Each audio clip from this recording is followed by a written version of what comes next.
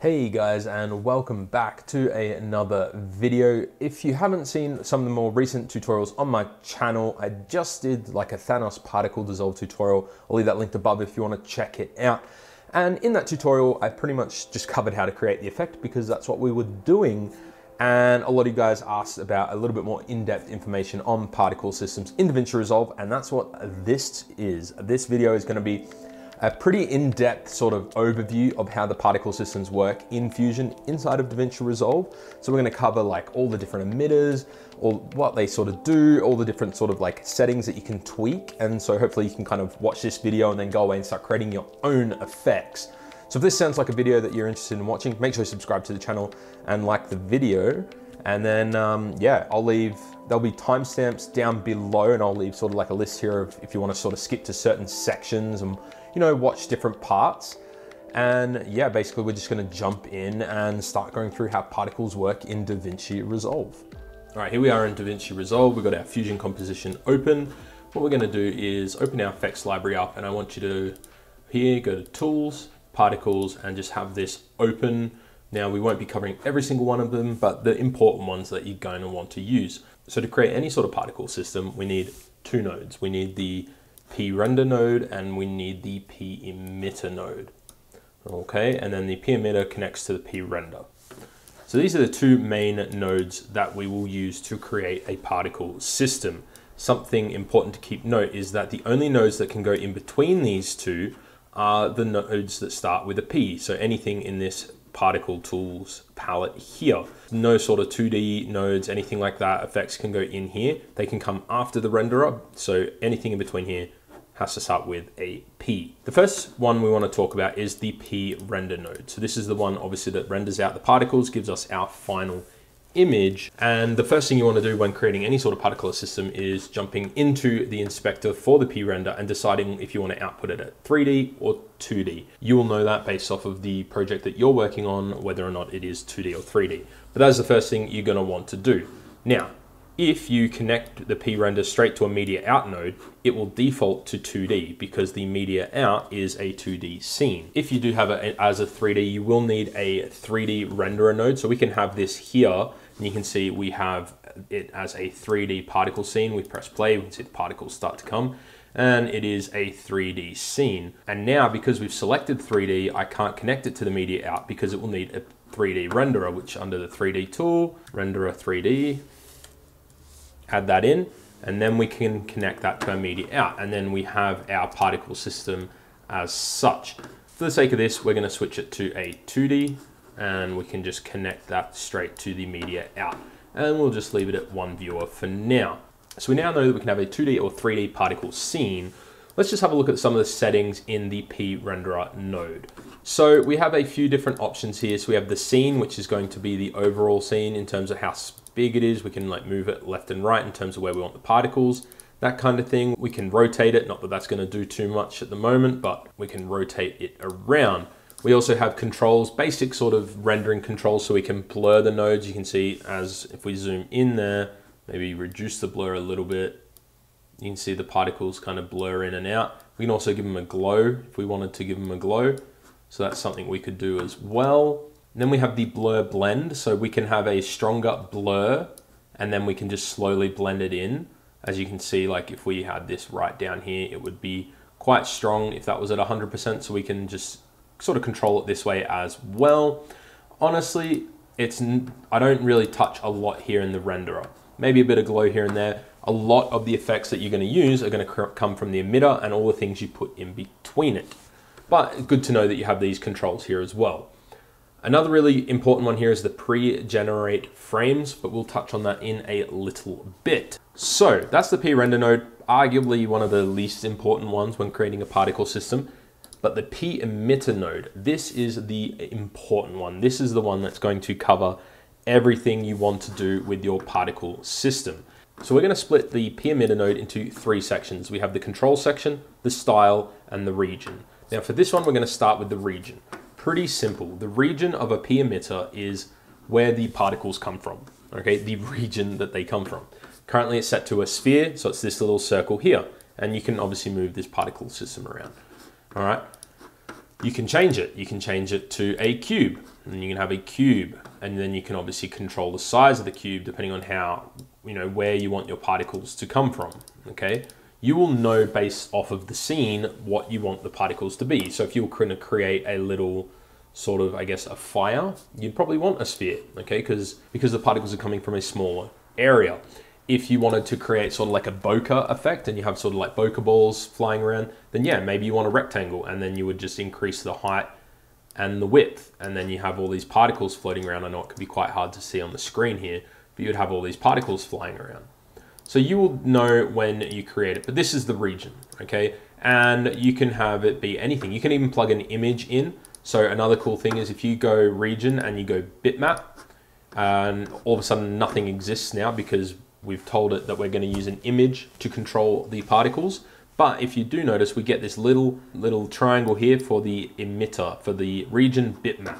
And we can literally chuck a bit of text down there, and we can write particles, and we can plug this in to there.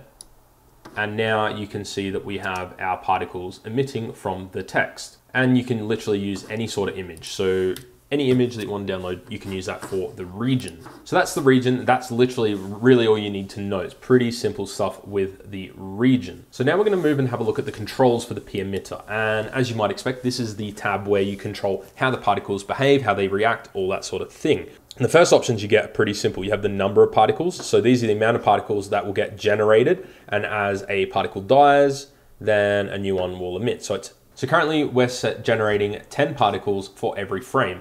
The more we increase this, the more particles are generated per frame, okay? So we can slide up to 100, but you can't cap it at 100. You can just double click on there and you can type 1,000 and et cetera, and keep going. Keep in mind that the more particles you add, the slower your system will slowly get. And you'll notice that whenever you change something, you'll notice with the pRender node, it will get like a loading bar. So if we drop that right down, and yeah, you can increase this by as much as you want. You can have as many particles as you want. The more you use, obviously the slower the computer. Number variance. Now the key with making a particle system look realistic is using the variance, because life is random and it's not perfect, and that's why you need to add variance to pretty much everything.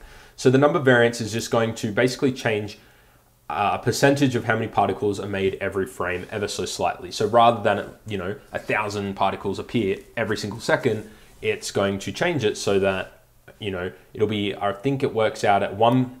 If you have this set to 1, it works out to you'd have like 10% more or 10% less every frame. It's weird the way it works, but just play around with it. The more you increase it, the more variance there will be, obviously, and you can play around. It's kind of hard to see at the moment. Now, lifespan. And you'll notice that every sort of parameter with the emitter is going to have a variance adjuster. You really want to play around with that. Sometimes you can go a bit too far with it, but the more you mess with the variance, the more realistic it will look. Now the lifespan option here is how many frames a particle will stay on the screen. So currently it's set to 100. So for 100 frames, that's how long a particle will last before it disappears. All right. But because we're generating 1,000 particles every frame, it's pretty much, once we started generating them, it gets pretty full pretty quick. However, if I drop this lifespan down to 10 frames, and then the particles disappear, you notice quite a drastic change all of a sudden. Now we don't have that many particles because every 10 frames, we're having the first 1,000 particles die off, but we're having new ones come in. So we're capped, and we can drop that right down to 2 frames. And then again, now it gets busier and busier. So you can see we can create quite an interesting effect by doing that. And again, on top of that, we have our lifespan variance. So increasing that is going to give some particles a longer life and some a shorter life. So play around with that as well. Now the color. We're gonna touch on this one here when we look at the style, okay? Position variance is going to be basically where the particles are, and by increasing the variance, you can see we sort of scatter them a little bit, but they're all sort of generating from the center. Currently, we haven't added any sort of movement or anything like that, and as we move it in and out, you can see it kind of as such. And then we have our distribution methods. So currently, we have them all at the same time. We can change this to be randomly distributed. You can see it sort of changes it.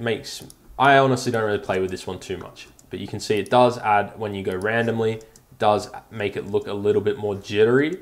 All right, now we move down to velocity. So velocity is where we're actually going to give it's, you know, exactly what you think it is. We're going to give it some movement. So by increasing the velocity, all of a sudden the particles are going to shoot in a direction. And I think by default, it's to the right. Yes. So you can see as we increase that, the particles shift to the right. And if I press play, now all the particles are moving to the right. And that's because they're basically getting generated from the sphere, and then the velocity is pushing them this way. Again, we have a variance slider. That's pretty self-explanatory. You can see as I increase or decrease that, some particles stay back, some go further forward. Depends how we want to do it. Next, we have the angle. So this is going to control the angle of the velocity. So currently it's set to right, but if we change that to, you know, it's a degree, so we go 90 degrees, it's going to go up, okay? And now we can have it shooting up. And then if we were to go 180 degrees, obviously it's going to go to the other side. And you can have any kind of method in between. You can just sort of play around with it and shoot it in its direction. Again, we have angle variation. So, you know, the larger the variation, the crazier it kind of gets. And then we have angle Z. So this is going to be a weird one, especially in a 2D scene, but basically it's going to rotate in front of the camera. And I'll see if, what I'll do is I'll increase the lifespan so we can see more particles. As I move the angle Z, you're going to notice it kind of move in front of the camera. All right, it's kind of weird the way it works. Let's actually reset this one. And it kind of, now it's like shooting towards the camera. It's sort of like imitating 3D space in a 2D scene, which is kind of cool. So yeah, you can have crazy effects by fiddling around with that. And again, we have the angle Z variance. Now it's starting to look very trippy. Now we have the rotation and the spin. These ones refer to the actual particles themselves. So we haven't really played around with particles. Currently, we're just using the default one. The rotation and spin are controlling the individual particles themselves. It's not going to really show you anything. Currently, they're just dots. So if I spin the dot, it's just going to look like a dot. So that will, I guess, bring us on to the next one, which is going to be our style tab. This is where we control how the particle itself looks. And the particle currently is the point, so these little white dots. And we can change the color. So if we want to change it, we can change it and make it red. All right. And now we have red particles being emitted. And this is where, back on the controls where we were looking at the color, we've got use style color. So we can actually have it use the style color here or color from region. Okay, and basically the color from region would be if you're using like an image or you've got text, or, you know, when we were talking about the region, how you could plug text in. If you plugged yellow text in as the region and then you go use color from region, then your particles will be yellow. Hopefully that makes sense. But now we're going to use style color, and you can play around with all this sort of stuff. So you can, you know, you can even change the variance of the particles, which is crazy. So then you can have different color particles coming out. It's pretty cool the way it looks. You can also change the way the particles interact with each other if you were to have, say, another image on top. So we're going to just leave it at that for now. Let's change the style. So currently set to point. One thing to keep in note as well, when you're using particle systems, very rarely do you use sort of like the set styles they give you, like points or blobs or anything like that. Quite often you will bring in images or something like that to use.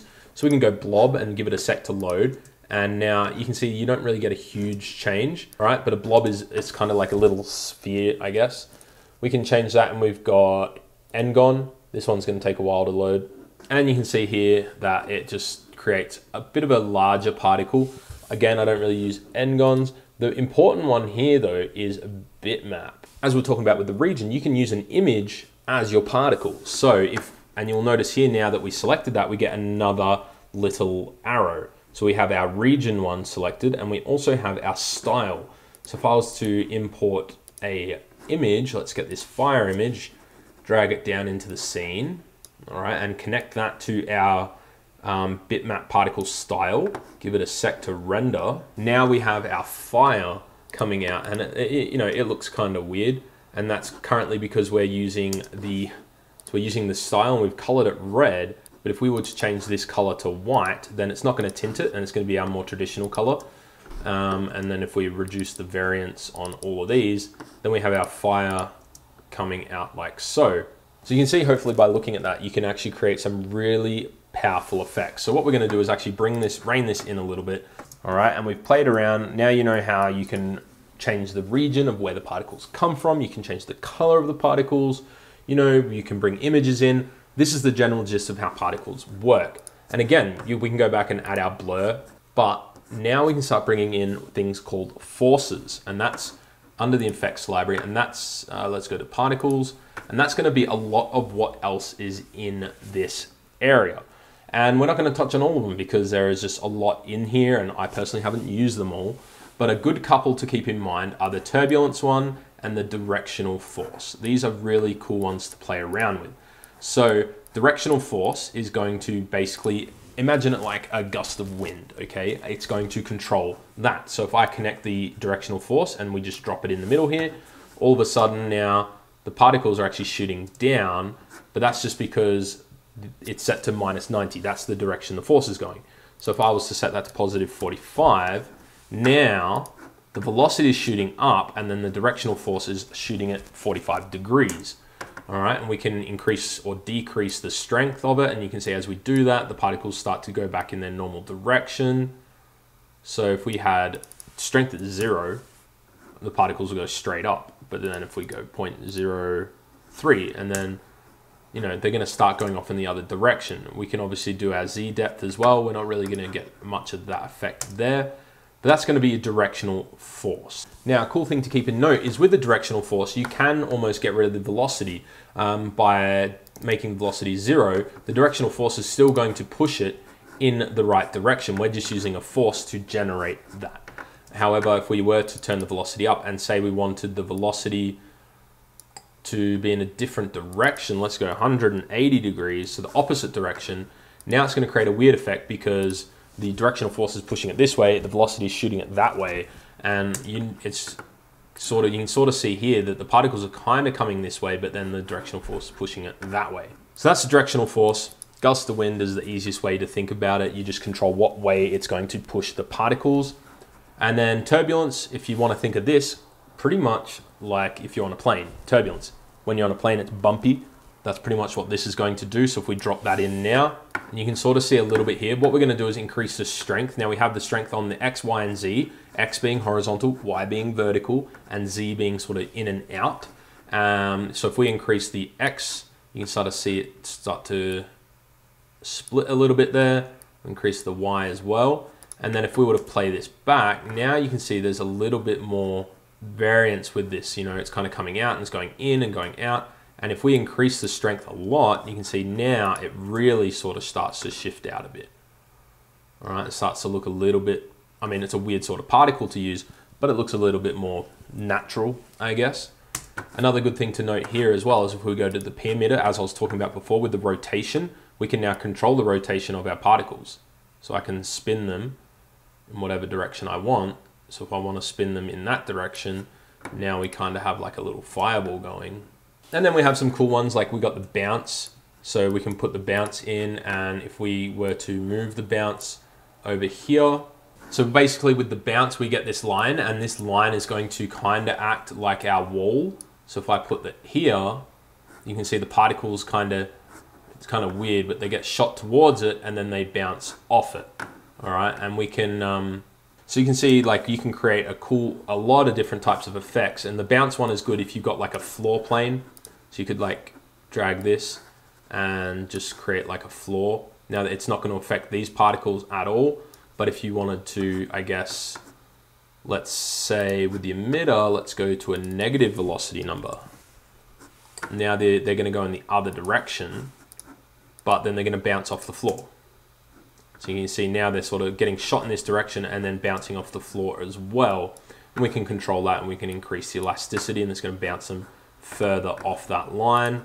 So yeah, that's I guess a lot of the particle tools that you can use and sort of how they work together without going through like a tutorial. So hopefully you sort of found this interesting.